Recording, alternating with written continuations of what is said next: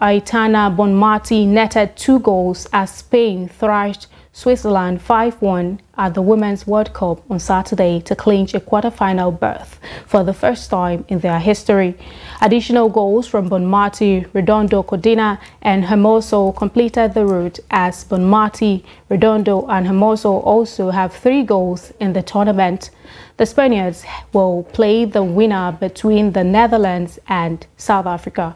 Elsewhere, 2011 champions Japan continued its dominance over 1995 winners Norway with a 3-1 win in the round of 16 clash of the 2023 FIFA Women's World Cup.